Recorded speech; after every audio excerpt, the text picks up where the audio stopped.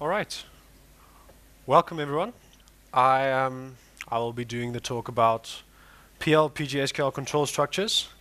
If there's any confusion, I am your nooblet, just so that you know. All right.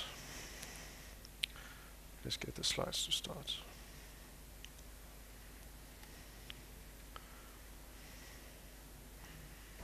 All right. I'm Andreas. I'm a software developer / code shepherd at Quant Solutions and GoodX Software. We specialize in developing software to manage medical practices, and we use Python and Postgres. My friend Angus, who was here previously, said we maybe love Postgres a bit too much, and I can agree with him. So those are my profiles: my GitHub, my Quora, and my LinkedIn. I have not answered any questions for a while on Quora, but yeah, you can follow me there. Cool. So what is Postgres pgSQL and functions?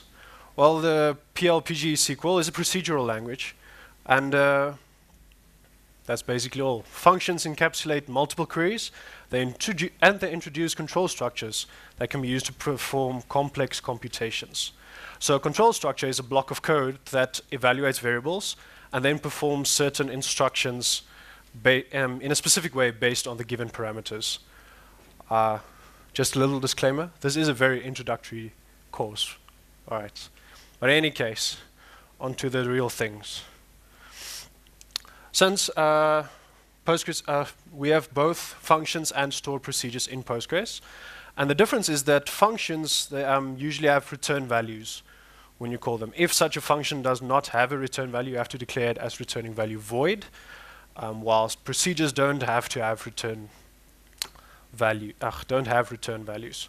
Functions are also part of a single transaction when you call them, whilst procedures can actually start and end multiple transactions within them.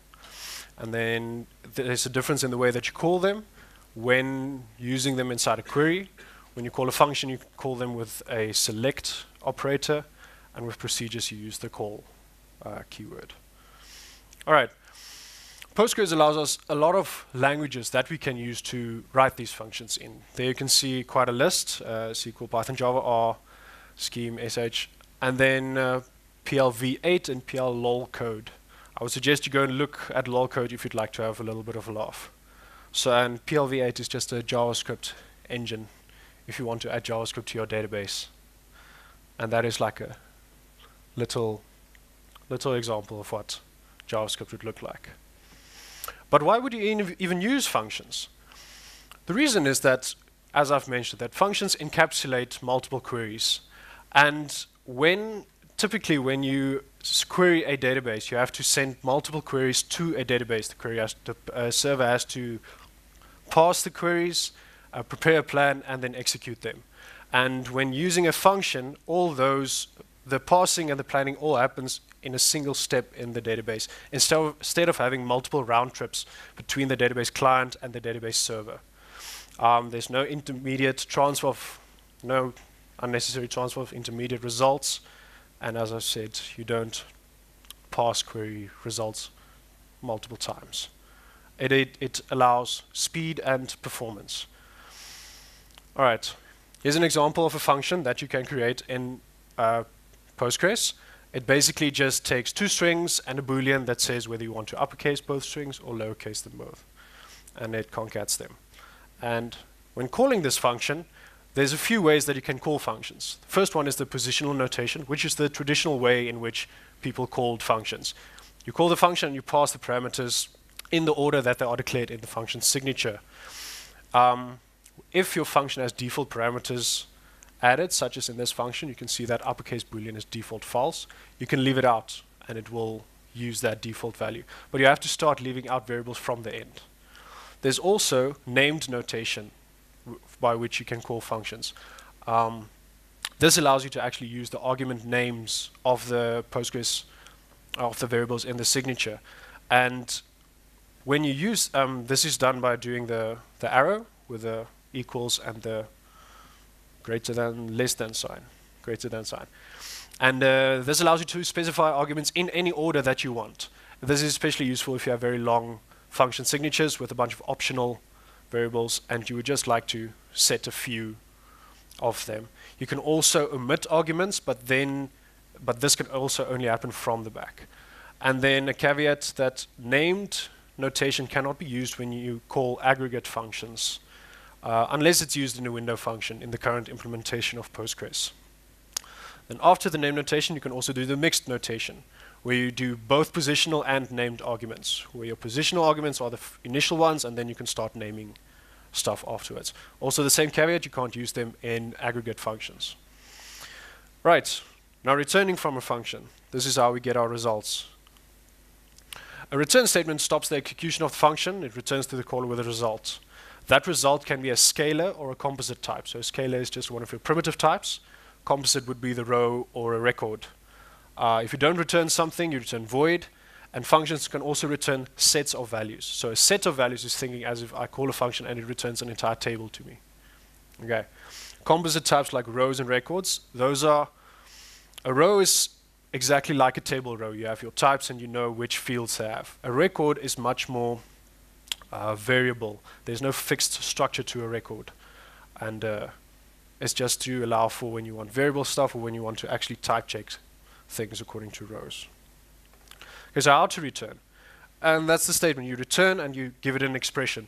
That expression is evaluated, the function is terminated, and the result of the expression is returned to the caller of this function. If you return scalar values, that value will be automatically casted to the return type of the function.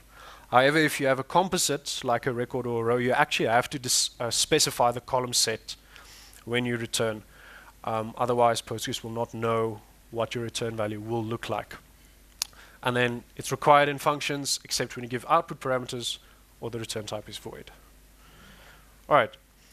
To return sets of values, the returning of tables, as I've said, you can use return next, return query, and the return query execute. Okay. So these return statements are only applicable when you return, when your functions are declared as returning a set of some type. All these statements, they then return when you use them, they will actually append the value of the expression or the query to the result set. And when you have a final return statement or when the function exits, that entire result set that you've built up will be returned to the caller. So you can have multiple return next and return query statements, but you can't have multiple return statements in a function. All right, there's a little example of how you return a set of. You can see we're looping, getting for everything in the row just appended to the result set, and that final return will actually stop executing the function. And here is one where we do the query. This allows you to actually perform a query when returning. So it will perform the query and the results of that will be returned. And this is a nice way to actually check that when you return, you can do checks like this one is you can't return an empty result set. In any case, then you don't have to, when you've called a function afterwards, check for the result set. It's just a little way to encapsulate checks and those types of things. Moving on to conditionals, there's a bunch of statements that you can use. And these are used to execute certain pieces of code based on a condition that you've specified. These are exactly the same as other if statements and if else statements in your other languages that you get. And you can see there's quite a lot. There's one caveat though. In if statements, you don't have something like Boolean short-circuiting.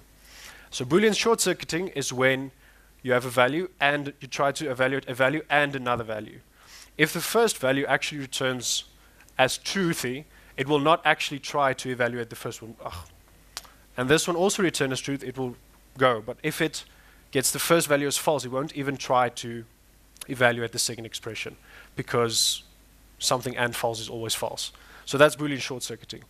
But in Postgres, you don't have that because the query planner will execute the clauses in whichever way it decides would be more beneficial to get your results as quickly as possible. Does that make sense to everyone? All right. And this also happens because actually when you do an if statement with an expression, that expression is actually performed by doing a select with the expression in the background. And similar when you have parameters in your expression, Those parameters are initially checked, substituted when the query is performed, and the statement is then cached as a prepared statement in your Postgres server, which allows for better performance and cache hit ratios when you do. And it depends on the mutability of the parameters about how well this works. All right, so here's an example of the basic if. You say if I have a Boolean expression, then do something end if. And that Boolean expression has to return a true or a false. If something returning null is not also going to perform as expected. You can also have an else statement, so if something is true, do the statements, else do something else. Or you can add many else if statements to that. This is exactly the same as having nested if else statements. And this allows to have your control flow split into various different branches. Use this. You also have statements such as the case statements. This is the form of the simple case statement, where you have a case and a single expression. That expression is evaluated once, and then you can have multiple when clauses. So for each when clause, it will successively compare to the value that was evaluated, and if it finds a true, if it evaluates to true, it will execute that code and jump to the end of the case, and it will not evaluate the rest of the statements. In the simple case structure, you can also have an else clause, which is the default clause that will execute. And if you do not have an else clause, and it happens that you don't have a match, a case not found exception will be raised. Unless you, and if you want to have a case and in your default don't do anything, then you have to write an else null, or else don't do anything. This is different to when you use a case in a normal query, where if there's no default, it will just return null. All right. In pgSQL, it will actually raise an exception. All right. There's also a searched case. And then you don't have a single value at the top. You can have various expressions within your when clauses, and each one is evaluated in turn. As soon as one of the expressions returns strictly true, it will execute that code, and none of the rest of the expressions will be evaluated. And this is same, it will return a case not found if you don't have an else, and it does not find a truth value. All right. Moving on, we also have looping structures in our Postgres. The most basic one would be the normal loop statement. And this is an unconditional loop. It will always just continue looping until until it encounters a return or an exit statement, or yes, a return or an exit statement. And then you can add labels there to jump to with your continue and your exit statements if you want. So your exit statement looks like that, and your continue statement like that. When you specify a label, it will actually try to jump to that label. And this is the same as go to and break statements that you would usually find, continue and break statements you would find in your C and your C++ and those types of languages. This will break the innermost loop unless an exit is in a begin and an end block. Then we'll actually only exit from that block and continue with the statements from then on. But if you have it inside a begin and end block, it will your label is mandatory. You can also have, instead of having an if control structure and an exit inside of it, you can just do the exit or the continue with a when Boolean expression, and then it will actually only do the exit or the continue when that thing evaluates to strictly true. All right, another loop we have is the while loop, and this will continue running and iterating until that function returns strictly true. So that Boolean expression is evaluated on each iteration. So you can have a query in there to check something. Also, there's the caveat that if it never returns true, the while loop will just forever and ever and ever execute. Okay. We also have the basic for loop. This is just the basic for loop, for variable in numbers loop. All right. That loop variable will automatically be created and as a type of int, and it only exists within the loop. You can't reference it outside. That lower and upper expressions are only evaluated once. So if you have variable, if you get it from a query or an execute statement, that thing will only be executed once. So you can't change your upper bound in the loop. It will always just continue. And then that by clause that you see in the third query, that indicates the step. So if I say reverse 10 to 1, it will jump in steps of 2. Note that reverse keyword there is necessary if you actually want to go backwards from a 10 to a 1. Otherwise, because what it does is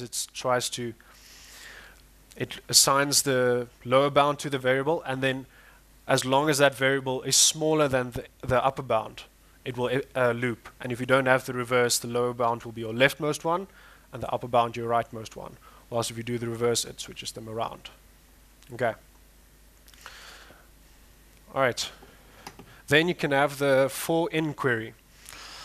This is typically used to loop through query results, where you have your target variable. If that query is executed, and then that target variable will be assigned to each record or row inside that is returned by that query. You can also have multiple variables actually as common denominated values in the place of target, and then it will assign, if you return like a record with 3 fields, you can have 3 variables, then each one will have the value of the corresponding field in a positional manner. All right, and then in that query you can actually just use your variables as is. You don't have to do a format or an execute or anything like that. And then this allows for the query plan to be cached so that your iterations are quicker, and makes use of Postgres' things. Then you can also use the for in execute with a text expression. This is typically used when you want to have dynamic queries, which can vary based on for instance, which table you want to loop through, or those types of things. You should note though that when you use the execute, it cannot cache the prepared plan that it did in the previous thing, because it has to repass the query every single time it goes to the iteration. So this tends to lead to slower loops than in the previous example. All right, and there's just a little Dilbert comic for the things. All right, you can also loop through arrays. All right, the variables can also be comma-separated lists, a comma-separated list, and then each variable will be assigned that corresponding value when looping through the array. Slice actually doesn't indicate the amount of variables that you want, the amount of values that you want in each loop, but the dimension of the array that you're looping through. So we can have multi-dimensional arrays, and slice 1 indicates that we want those, the first dimension. If you don't add a slice, it will actually loop through each of those elements itself. So if you don't have a slice in the example over there, it will not have row equals to 1 to 3. It will be rows to 1, and then 2, and then 3, and then 4. So it will lead to 12 iterations instead of 4. Okay. And then, yes, I'm moving through these things. We have the concept of error handling in Postgres. So this is how you catch exceptions and things that go weird in your application. So typically, when things break, you can actually catch exceptions, and there's a very, very long list of those on at that link. You can catch when a table doesn't exist, when a foreign key gets what do you call it? When you violate a constraint, when you try to have a passing error, all types of things. There's out of memory exceptions. And then if you don't want to specify the actual exception, you can also say when others. And then you can catch every single exception that you want. All right. The different exceptions that you can put on the when clause are actually, you can do it either by the SQL state code or by the name of the exception. Okay. Note though that this is not a fix-it-all block, begin except when others block. Because it's significantly slower for Postgres to enter these types of blocks, and so use it with caution. Typically we would want this if you know of a specific case where you know it might throw an error and you know how to handle it. But yeah, this is all to do with proper exception handling practices, and not proper exception handling practices. Not to catch all the exceptions and not doing anything, because that is not a good idea. Right. When an exception is thrown, it is thrown to the upper scope. If you don't have an exception handler, it throws it to the caller, and all the way until it finds an exception handler. If it doesn't find one, it will raise it, and then you will get an actual error from pgSQL. You can also raise exceptions yourself by specifying that by saying raise and a message, or with raising a specific SQL error code, and then that will return that specific SQL message. Is everyone still with me with this? Okay, that will be logged as as the error level in your logs. Okay. When you catch an exception, you can inspect the call stack actually to see what happened. So we have the two special variables, SQL state and SQL error, which is the error message. The SQL state is the error code, which is on that list that I showed you, and the error message is the actual text representation of the exception that you get. You can get these things by running the get stacked diagnostics query, and then having a variable and assigning it to one of these variables over there. Okay, and you can see there's quite a lot of them that you get. You get the column name that triggered the exception. You can get the constraint name, the data type, the table name, the schema, and then a hint is the hint is typically the one that says, do you want to reference this column instead of another one when you do something. And the context would be the actual lines of text that errored. All right. The get stacked diagnostics query statements are actually only available in an exception block, because then it has all those contexts. If you are, however, in a position where you want to find out where you are currently in your execution context, you can run the get diagnostics query itself. So instead of get stacked diagnostics, it's get diagnostics, and this will return those. This will give you those three variables: the row count, the result OID, and the PG context. All right. The row count is typically the number of rows that were processed by the last SQL command that you ran. So if you want to run a bunch of inserts or updates or selects, and you want to know how many things I've updated, you can actually get the row count from this variable. The result OID is, as explained there, the OID of the last row inserted.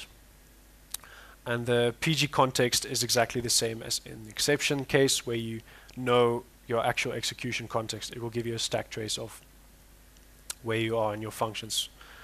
And there's an example of how it calls. We have the outer function and we have the inner function, where the outer function just returns the result of the inner function. And the inner function, as a stack, it gets the diagnostics, and as you can see, it uses the stack variable and assigns the PG context to it. All right, and then it just prints a message and returns 1. And then if you call the outer function, you can see that when the raise notice happens, that is actually the contents of the PG context variable. Okay, and then you can see how it returns. And then here are all the links that I've had. We have the pgSQL one. This is I would very much suggest that you go and read the documentation on especially the first link, because it gives you a very broad overview on how pgSQL parses queries, how the language actually works in the background, how to call things, how these statements work, caching, all those types of things. The second link is the list of all the error codes. I think there's really a lot of them. There's like 200 or so. And the third link is just a page that includes an explanation of all the control structures that I showed you today. And then all images have been sampled from Google Images. And I see I've been a bit hasty, very hasty. So if you have any questions at all, I'm open for you now.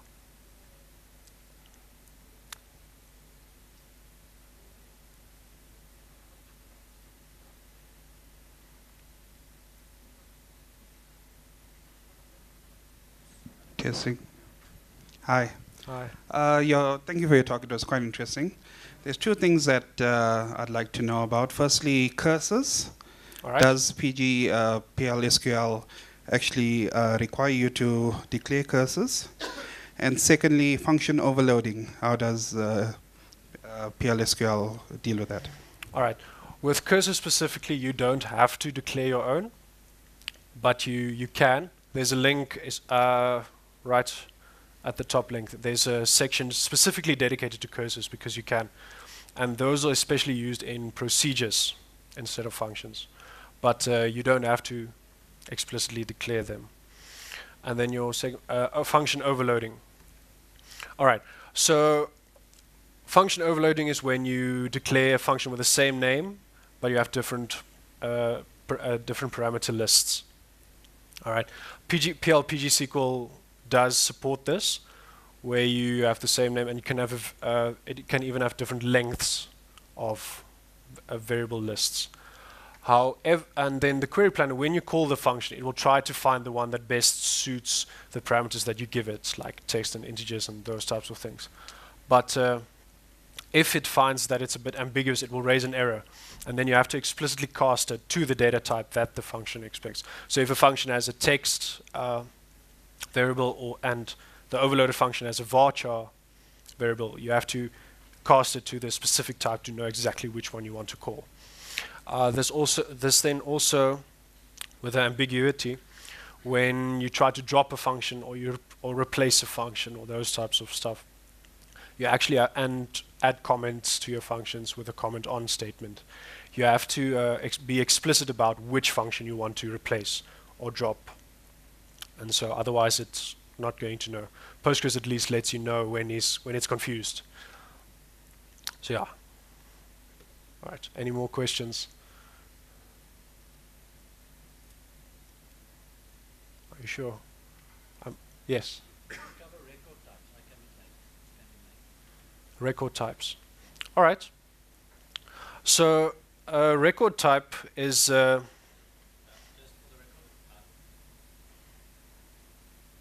Hello. So just for the record, that you cover record types, and if not, just maybe give some context on record types. all right. So record types, it's a part of it's a composite type similar to a row. Right, let me see, I have an example here of where the row type is actually used. Okay, now the big thing with records and rows is that you access them in similar manners. You access them exactly as if they are table rows. So you would have row.fieldName, row.fieldName. Same with the record.fieldName.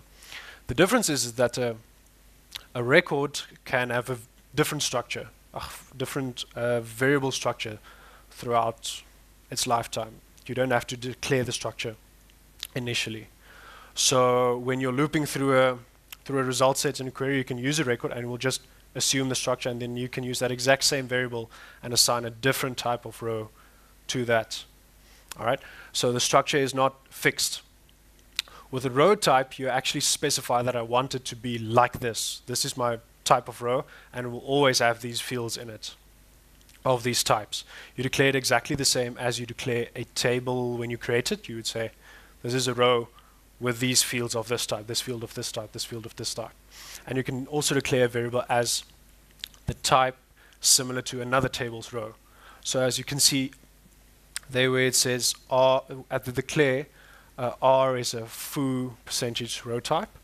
It actually says I want my R variable to look exactly the same as a row would look in the foo table. So R would always have a foo ID, foo sub ID, and a foo name property. All right. And then when you return a set of, when your function declares that it returns a set of something, here you can see it returns a set of foo, meaning I return a set of rows that look like the foo table. With records, you have to say I return a set of a record that looks like this. You have to be explicit. Okay. Any more questions?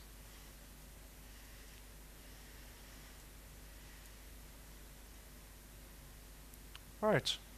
Sorry, it was a bit fast. I was a bit stressed today. But yeah, if you have any other questions, come talk to me, and then go and read the documentation. It's very useful. It's very in detail.